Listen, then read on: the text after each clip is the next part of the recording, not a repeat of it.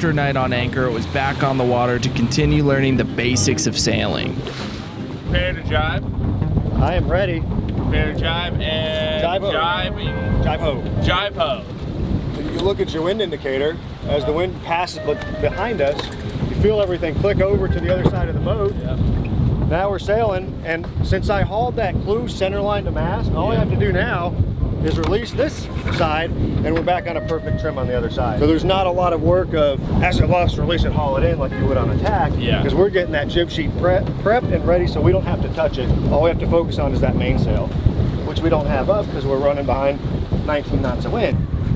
We're wearing a Type 5 inflatable PFD. What that means is when they get fully submerged in water, they'll automatically inflate via a CO2 cartridge. If it doesn't auto-inflate, we have a pull cord that we can pull. And if it still doesn't inflate when we're in the water, we can undo the Velcro and unroll the inner inflatable lining and blow it up with a mouth tube. It was a short day of sailing because there was a storm on the radar for later in the day. That makes it a great time to practice docking procedures. Clear that pylon. Give me a little forward boost. Give me a forward boost. That's all right. We got it. That's good. Back into reverse. Hard over. Give me a bit of a forward throttle and turn all the way to the left. There you go. All the way to the left. All the way to the left. Let's go back all the way out. Steer hard to your port. We're going to try it again. Hard to port. Now turn the wheel hard to me, hard to me, hard to me, hard to me. There we go. Alright guys. So we're going this line. If we have to get a fin off of this pylon, I can do that. Do we need a fin off up here? We need something up here. Yep. Give me a bit of reverse. Now just point into that corner and wrap it around that cleat. Wrap it around the cleat. And now put me in forward gear. I got it. Run that back to that cleat. Now turn the wheel hard to your right. Yep. That's good there. Very nice, very nice. Thank you guys. Since we were done on the water, chart plotting and navigation seemed like the right thing to do. 15. So we'll sail to our, let's sail to 15. I like 15 better. 21, 50, so that's 24. Nice. How perfect is that? I just took the ASA 101 written test, multiple choice. 98%. 98, is that considered passing? Of course. Yeah. Just a silly mistake. The tack is the forward bottom point of a sail. The clue is the back or the aft point of bottom point of a sail. Really the only aft point of a sail. On a jib sail, what do you tie into the clue? Into the clue goes your jib sheet. Very good. On a mainsail, what do you tie into the clue? And on a mainsail, you tie your outhaul into your clue. Very good. What is the outhaul tension? Your outhaul tension, what is it? What is it? What part of the sail does it tension? Tension's the foot. I was hoping for a perfect 100, but 2 more tests to go. I didn't get it. So we'll have a flood current that brings in the water that raises the water level. All of this is pulled from the gravitational pull from the moon, and then some of it's from the sun. So the 2 tides that we're going to worry about are spring tide and peak tide. Captain, what you hooking up there? So what we're going to do is we're going to run our jack lines. Jack lines are going to give us a safe part to tether to our boat. It's a solid, durable nylon strap. Then we're going to tether from our jack line, we'll use this end, to the jack line, and then this is going to hook onto our safety harness or our Type 5 PFD. Tether's got a little safety clip on it. Push that in, open that up. You're all set. I can come around anywhere on my boat safely without worrying about falling in. This spring line is slack, so I'm going to cast it off now. Ready? All right, cast off the bow. Throw life-saving devices, we'll throw cushions, and at the same time you're going to be bearing away to a beam reach. Man overboard! Man overboard! So I'll bear away to a beam reach. Yep. And then You're going to get 4 to 6 boat lengths from our victim. Then you're going to tack through the wind and fall down to a broad reach. Once you get on the broad reach, I'm going to roll up that head sail to lose your speed.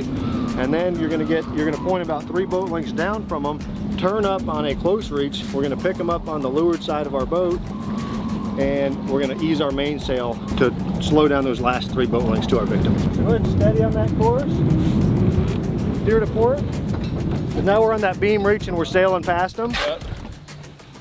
And we're going way too fast. So let's steady on a beam reach and we're gonna do another pickup. Now slowly start turning towards them. To control your turn and your movement, keep turning. We're gonna pick them up on our port side. And now, I can slow your boat speed. But he's in the main. Now. We're gonna get up to them. Now we're gonna head dead into the wind. And we're gonna be able to pick them up. Our main is completely luffing. Now straighten out that course. Steer to port slightly. And your spotter's giving you the direction on where to go, so steer to port.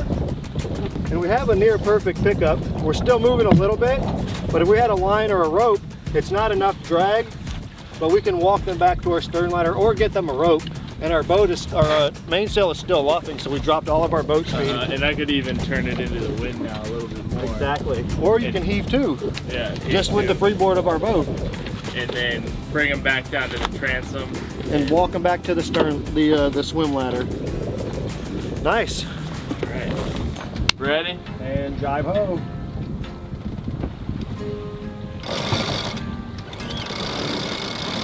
Haul it in, haul it in, haul it in, haul it in, haul it in, haul it in, haul it in, and ease down, ease down, ease down, ease down. You want to let it out quickly. Oh, we got it open. You want to leave a wrap on, but let it out quickly.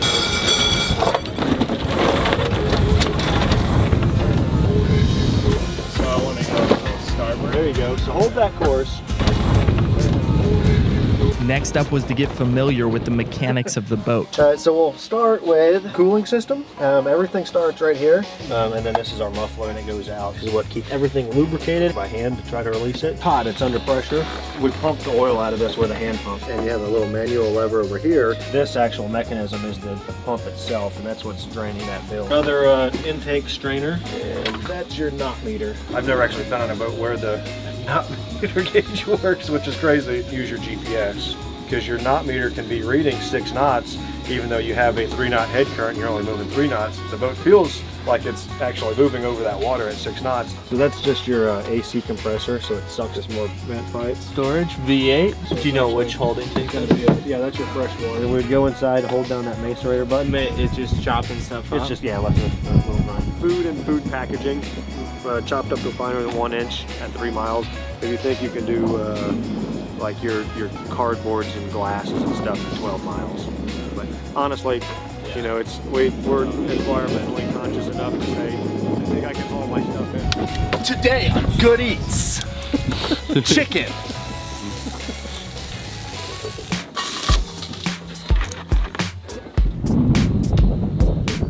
Good morning. It's another beautiful day. About to go do some sailing. We got one more day after this. Anchored here last night. Slept like a baby. After just a few days, I really felt like I was starting to get a handle on sailing. As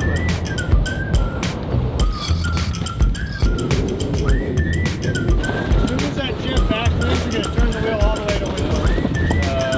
Let it fill in, let it fill in. Now wheel hard over to windward.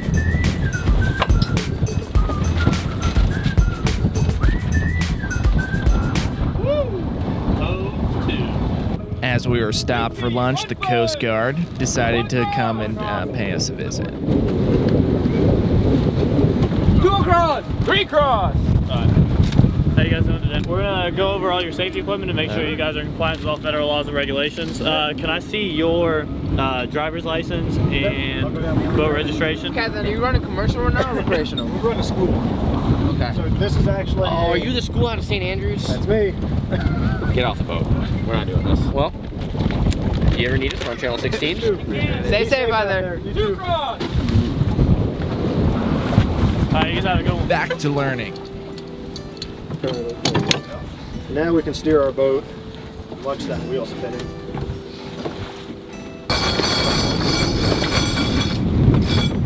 Give me a good pull. Slide it.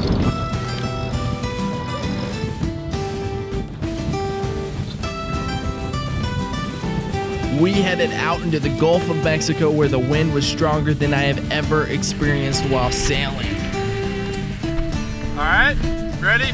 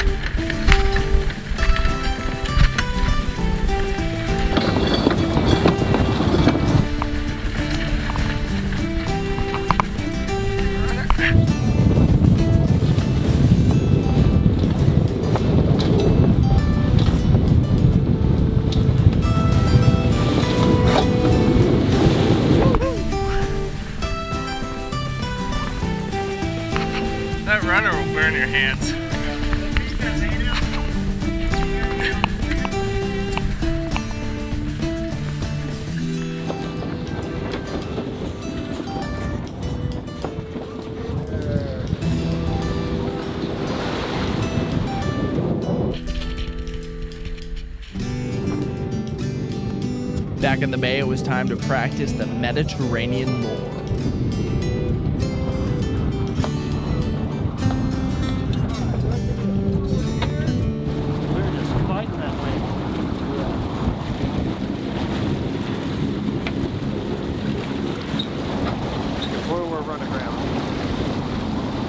Put it into neutral. So if you, well, Tyler here on the throttle, if you want to pull on the anchor and I can push off of this. Give it a shot. To haul a grounded boat off the bottom using an anchor is called kedging off, which is exactly what we decided to do, and lucky for us, we already had an anchor out because of the Medmore. With a mix of kedging, motoring, and pushing really hard, we were able to refloat our boat. We celebrated with a quick dip, and then I took a test for the ASA 103 course. Dylan's final score. Dylan received a 96.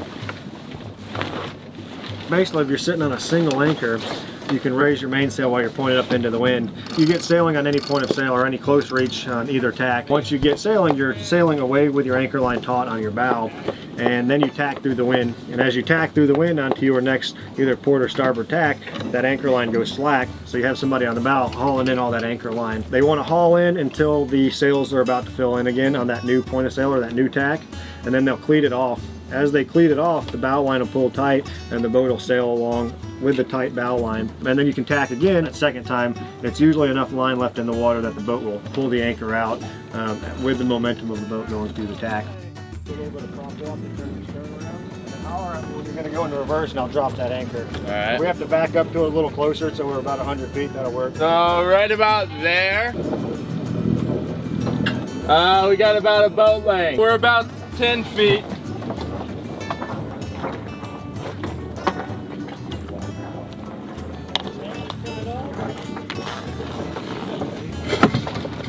That's good. Hold that. Here. Yeah. That's good. Watch, because you just step here. Mediterranean Moor. Nice. We're in the Gulf of Mexico! Basically, I was working in corporate America and just working 60 to 80 hours a week, and really got burned out and really started valuing time more than money. And I was already a sailor, and that was the passion that I was looking for. And I saw Reef Runner Sailing for sale, and just everything seemed to click. Everything just seemed perfect. I called the owner right away. We had a real good conversation. Came to visit the school. Everything just fell in line. Next thing I know, I'm living in Florida and I sail sailboats for a living. So Dylan, what just happened to your clothes?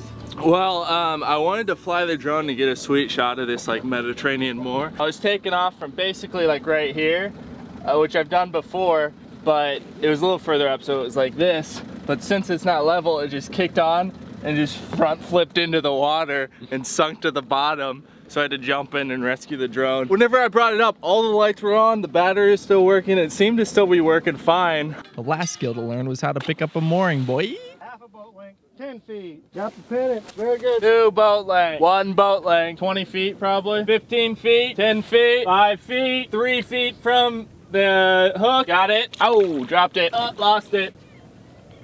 Got it. Motoring home, boys.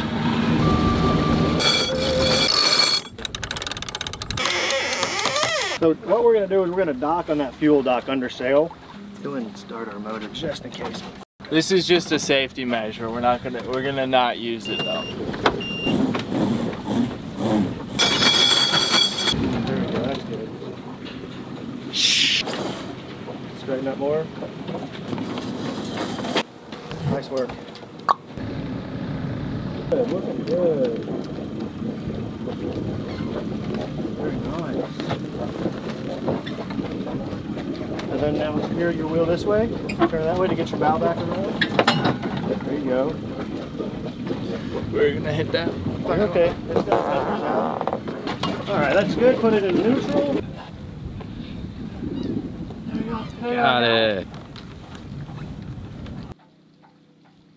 You gotta live your dreams. There's nothing more important in life than capitalizing on the time that you have now. ASA 104, Dylan got a 92 on. Very good. That's a course that most people don't get A on. Thanks for watching this series. I really appreciate it. Thank you most of all to the patrons for supporting the channel. Definitely appreciate you. If you guys are interested in learning how to sail or anything about sailing, contact Jeremy at Reef Runners. And now I'm headed to go hop on a ship to cruise across the Atlantic to go sail the Mediterranean. So I will catch you guys next time. Peace out. Peace. Over and out. Have a great week! Go to rrsailing.com and come visit Reef Runner Sailing. We have a Facebook page, an Instagram page, a YouTube channel. Just go to rrsailing.com and that's the start.